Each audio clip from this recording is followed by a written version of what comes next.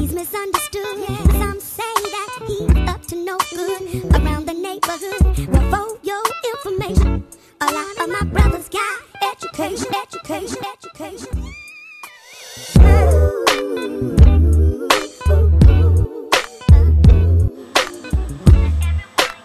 Hello everybody, and thank you for joining me tonight. My name is Josh Clark. This is episode number 31. This is Desinicism.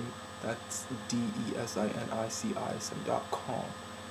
So tonight we're going to look at modernity, which is driven by spectatorship, power, and knowledge. So initially today we're going to look at spectatorship and the gaze, which is a theory of address and similar to Althusser's interpolation, but is more a theory of address, which tries to invite certain responses from particular viewers. This concept of the gaze tends to draw upon some psychoanalytical theory and some of Freud's contribution, looking at how our subconscious desires shape and form our realities. So in order for us to look at this concept of the gaze, we have to first try and put it in context and where this idea comes from. The historical period of modernity has a lot to do with this. From roughly the 17th century to about the mid-20th century, there's continuous and rapid growth and change.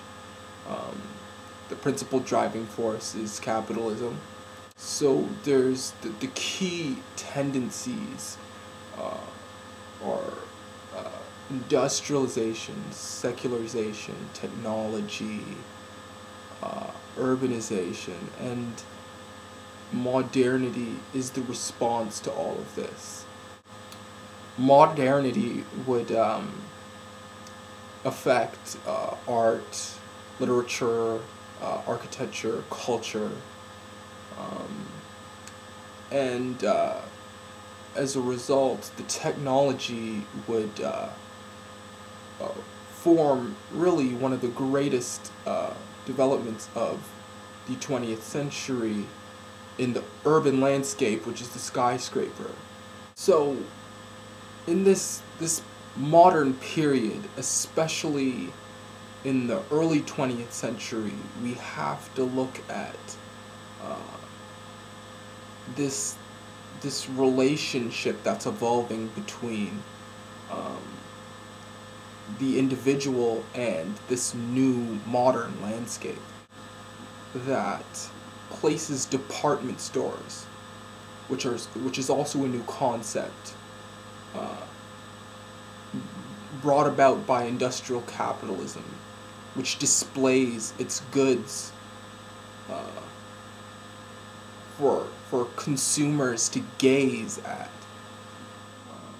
So the individual begins to develop a specular relationship to this new urban landscape. Also, we need to look at enlightenment philosophy, which also runs concurrently to modernist ideology.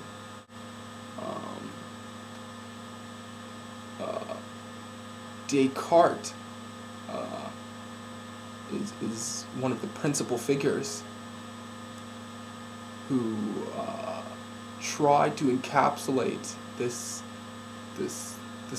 concept of the philosophy of enlightenment in a single phrase: I think, therefore I am. And what Descartes was trying to get at, if I can think about thinking, therefore I know I exist. So if I have doubts in my thinking, that just reconfirms the fact that I'm thinking. So these two things, if we look at modernity as well as enlightenment philosophy, these two things form the liberal human subject. This is what encapsulates